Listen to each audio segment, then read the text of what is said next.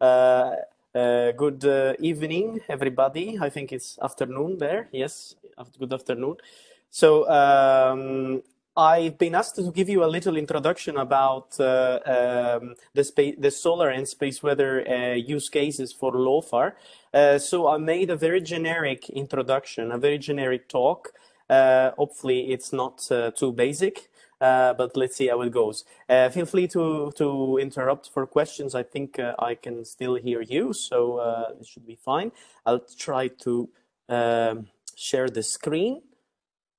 Let's see if it works. Can you all see the presentation? Yep. Fantastic. Okay, so my name is Pietro, and I work in ASTRON, in the Netherlands Institute for Radio Astronomy. I will tell you a little bit about the solar and space weather science with LOFAR. But given that they told me the audience is not really all scientific or all in the space weather or solar physics field, I'll give you a little brief introduction to understand why we are using LOFAR for this type of studies. I'm sure that already Owen or Peter this morning have mentioned this as a use case, as a single station, of course, and of course. Much can be done with a single station, but I will focus here in the usage of the full LOFAR array. Let's see. Yes. Okay, so brief introduction. I think you can see the animation. This is the sun. When we think about the sun, we think about, you know, it's all yellow and smooth, nothing is happening really. But in reality, a lot of activity is happening on the sun. We can see darker region and brighter regions. We can see in this solar atmosphere a lot of explosions or eruptions are happening. So with satellites, we can observe the solar corona. These phenomena that are called solar flares are nothing more than explosions that happen on the surface of the sun, and then they develop into the solar atmosphere. With different filters, with different wavelengths and instruments, we can observe different temperatures of the solar corona. We can understand the evolution of these eruptions that they happen in the sun constantly. What you can see here in these animations are what we call loops, or sort of magnetic containers that generate from sunspots, regions where the magnetic field is very strong and they appear darker at certain wavelengths. But on top of them, we have magnetic loops that contain hot gas, and then it's constantly firing and developing, and most of this material called plasma, which is hot gas, can be ejected. The reason why this happens is because we can imagine that the sun, it's basically producing itself a magnetic field, a simple magnetic field which can be described by normal dipole. So a north and a south pole with magnetic field lines that connect these two poles. This is a very simple approximation, of course, of what's happening in the sun. In reality, the magnetic field of the sun has a cycle, so it varies.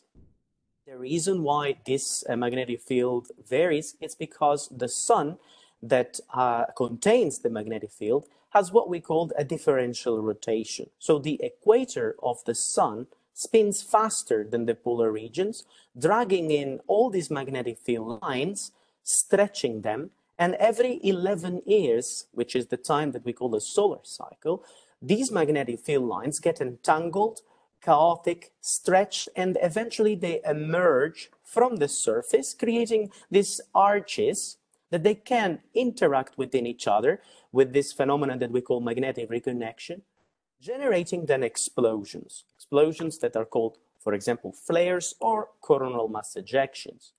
When this happens, you have a lot of material that is ejected from the sun, and that can be then can then arrive on Earth. Just to give you an idea of why this is important, you can see, for example, That's one of these magnetic field arches. And at the basis of this arch, you can see the sunspots. So if we plot the number of sunspots, so the number of these black spots that we see with the respect of time, you can see on the bottom plot that this has a time cycle of about 11 years. And this is what we call the solar cycle. So it's all connected really with the magnetic field.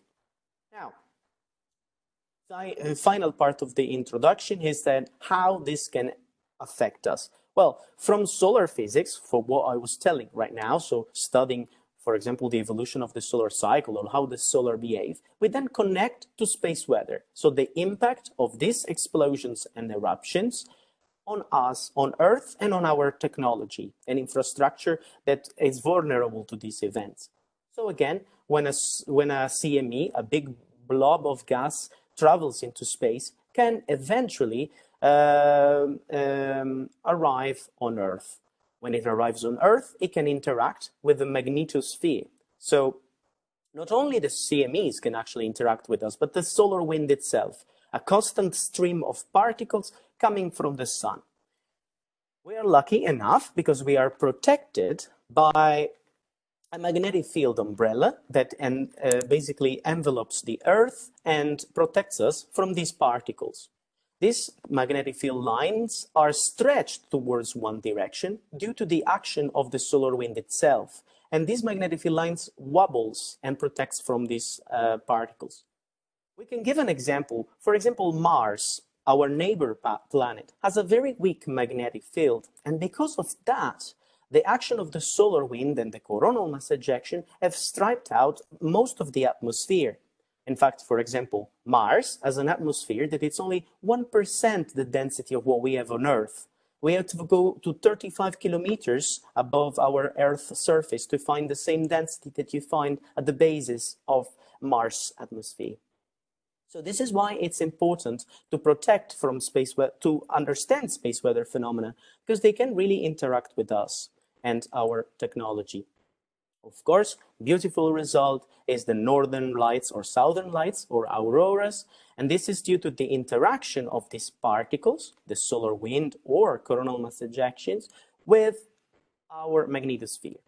Two regions of the magnetospheres allows the particle for reaching low down in the altitude of our atmosphere, and these are the north and the south pole, two regions that create what we call aurora ovals, not only a simple point, but a circle around the North Pole that can basically show these spectacular, fantastic shows of glowing light that we can see. Oxygen glows green, for example. Nitrogen can glow red and blue. So this is really a very visible impact of really a space weather phenomena. So the sun impacting us. But of course, not only we can have impacts on the atmosphere like that, glowing and creating beautiful results, we can also have problems for technology. In particular, again, a CME can arrive on Earth, of course, and of course interact with the solar atmosphere. But this is the right slide, sorry, but also can impact with technology. Now, one of the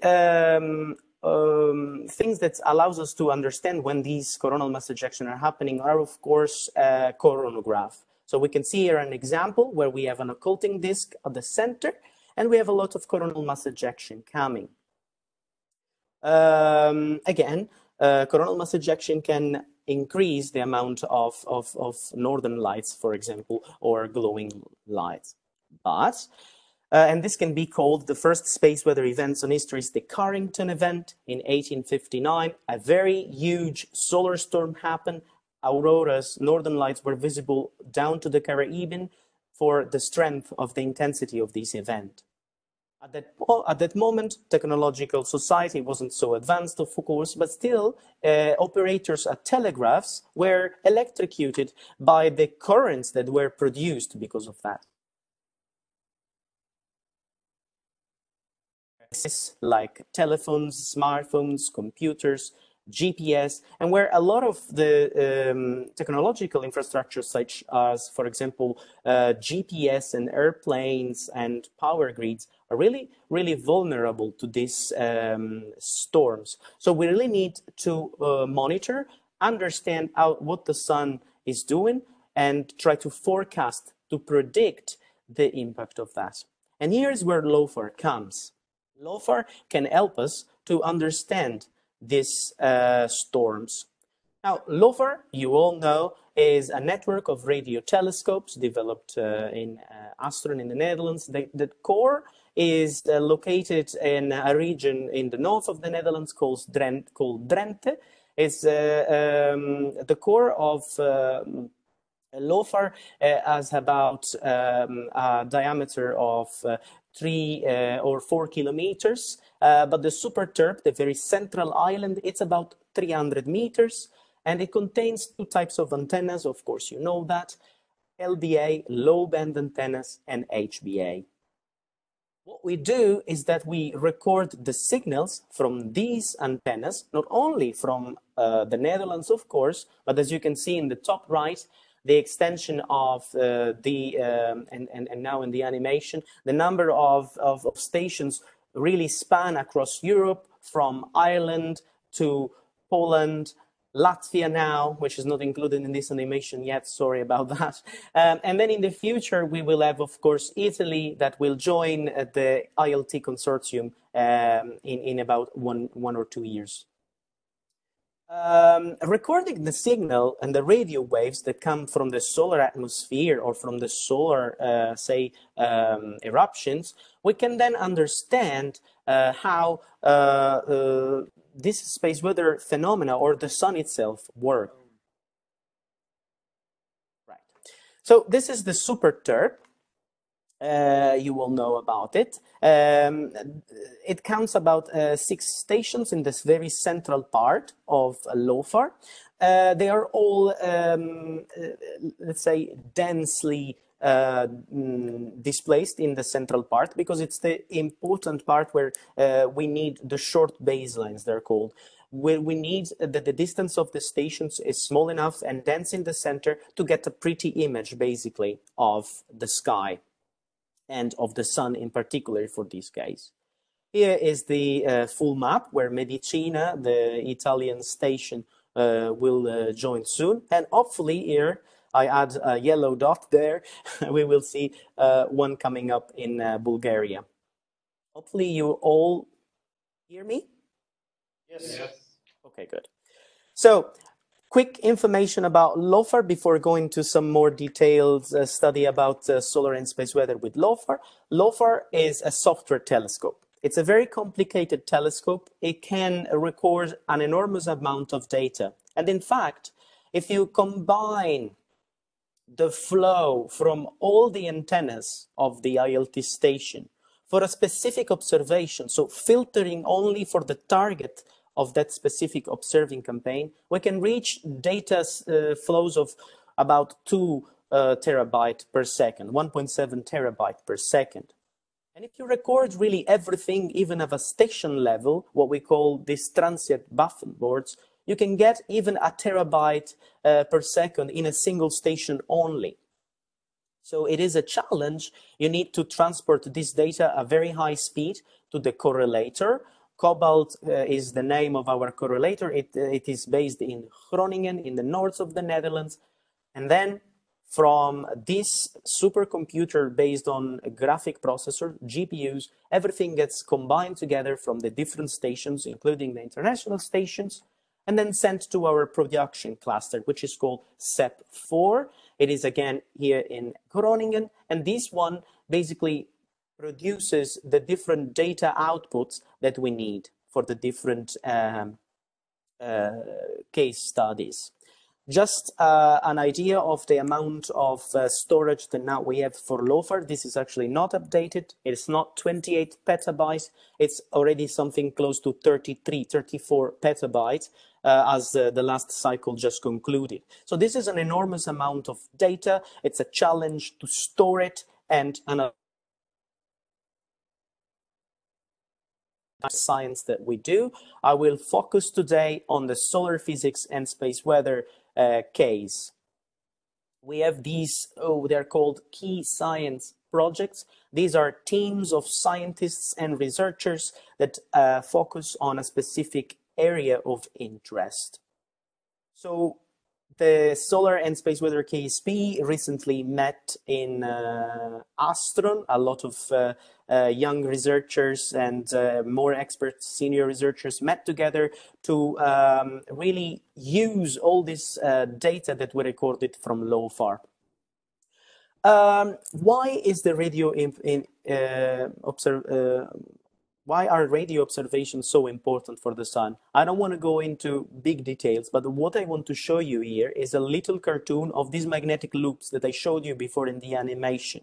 What's happening there is when a solar flare happens, you accelerate particles, and with these particles, of course, a lot of electrons.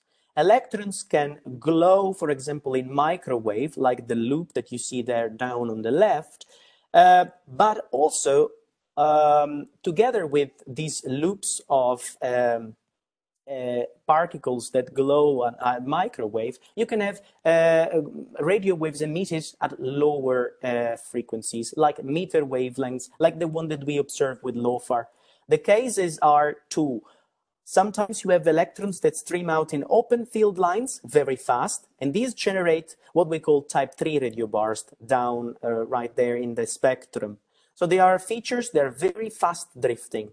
But then you have shocks that are generated by this coronal mass ejection, this blob of plasma that travels fast, generates a shock, and then as the plasma, as the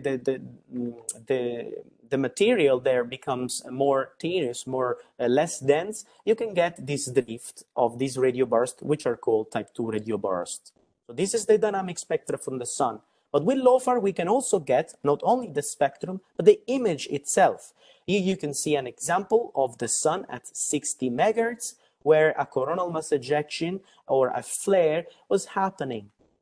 So we can study with LOFAR many aspects of the space weather scenario. The sun itself, when the eruption happens, where all these beams are accelerated. Importance for, of course, also particle physics, theoretical plasma physics, and etc., but also understanding how the sun works. We can also see the heliosphere. So when the CME, when this blob of material is ejected, we can study the CME embedded on it by studying other sources, such pulsars, which are stars, which are very polarized in the emission, but also quasars, very compact sources. By studying these sources with LOFAR and understanding how the CME modifies the line of sight, so they're basically how the CME passes in front of these sources, modifies the properties of the sources, and from these modification of the properties that we observe, we can understand the CME magnetic field, but also the solar wind speed and density, but not only, also properties of our own ionosphere. So LOFAR is really complete in this sense, gives us a full 360-degree view of the space weather environment. We have a LOFAR current campaign that it's going on. Every time that this new satellite called Parker Solar Probe arrives close to the sun, so it does elliptical orbits that repeatedly every several months go to what we call the perihelion. So when the orbit is very close to the sun. At the time that Parker Solar Probe arrives close to the sun, we start observing the sun, the heliosphere, and the ionosphere with LOFAR. And during this campaign, we recorded many data sets. This is an example. One of the recent advantages is that we can perform simultaneously two observing modes. One, it's called the tidal ray beam. So basically, we create pencil beams, little beams of, or you can say little radio eyes, observing the sky in different locations all around the sun. Another is, of course, by just recording the visibilities, but by just recording the information of all the stations and then performing what we call interferometry. So basically just doing some mathematical functions that are called inverse Fourier transform, we can get an image. This is just to show you how these different observing modes are comparable, and they have, of course, different properties. I don't go into details. What we need to know, though, is basically simply that if you use the international stations, or sorry, let's say the remote stations, first of all, you have a better resolution. So the longer is your baseline, and that's why it's important to add stations such as, for example, the international stations. The more information we have at long baselines, the better resolution we can get. Indeed, for the sun, let's say it's a case where we need about up to 30 to 40 kilometer baselines information. After that, probably everything gets, we say, scattered. So the solar corona itself like enlarges the sources, so we cannot get the details. Nevertheless, the remote stations are very important, up to, say, 40 kilometers. And with this high detailed information, we can get better estimation of the source, where the radio source is generating, and therefore understanding better how the solar flare or the radio burst propagates and develops, to give us a better scenario and forecast for space weather. This is an example, a comparison between Nancy radioheliograph and LOFAR. Nancy radioheliograph is an instrument that was operating up to 2014. Unfortunately, at the moment, is not operating. Hopefully, it will operate back in the future. But nevertheless, this was a radioheliograph. It was dedicated to observe the sun, but it had a baseline of only about 3 kilometers. Here it's a comparison of, in the middle, you can see an image with LOFAR of the same event. You can see how when during one of these radio bursts, which we call type 4, we can see two sources. We can discern from, for example, what Nancy would see, a single big, large blob. With baselines, the remote baselines, we can see, and with high resolution, we can differentiate for these two sources. So that is very important to understand how these storms propagate. Another thing that we can do with LOFAR, of course, is to understand the fine structures that are coming from these radio bursts. This is a recent example. It's called a type 3B pair. So what it is basically a very zoomed in version of a type 3, where you can distinguish the fundamental and the harmonic emission. I want to just point to your attention here on the number of subbands. If you see in the plot, the number of subbands that we can image is, so that we can get some images from, it is really fantastic. We can get frequency resolution of several, or some 100 kilohertz. So for every subband, we can get an image. So we can track the solar radio burst from its origin into the heliosphere. And look at these images on the right side. Here we can see images at 30, about 26 megahertz or 40 megahertz. And look at what we can see. The details that we can see at these frequencies are really fantastic. These allows us to understand the propagation of these storms from the sun into the heliosphere. I also want to give your attention on the fact that we have calibrated images, so we can see brightness, temperature. We have really the flux that it's coming from the source. So this allows us to understand a lot of the properties of the physical mechanism that is generating it. And so it's very important for space weather studies. This is again an animation where we can see this type 3 radio burst being generated from this active region.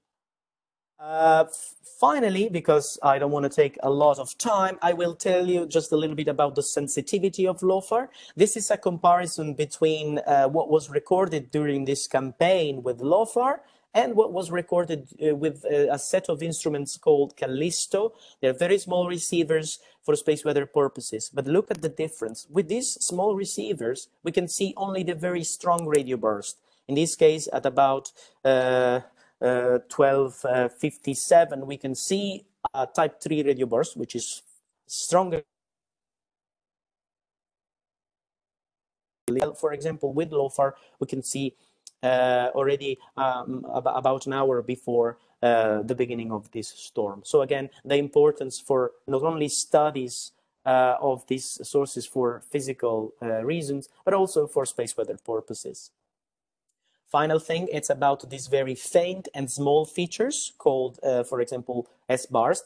These are fine structures that we can find with LOFAR, and they are very, very tiny in terms of duration, milliseconds.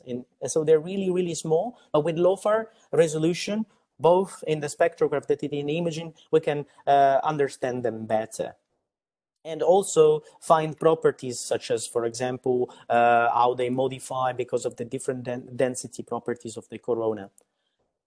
To finish, I want to show you a tool that we developed with the student that he was working with me. It is a tool that that allows the researcher to download a preview file, not the huge amount of files that you usually download with LOFAR, but a very small file, about 30 megabytes, that contains a preview of the image.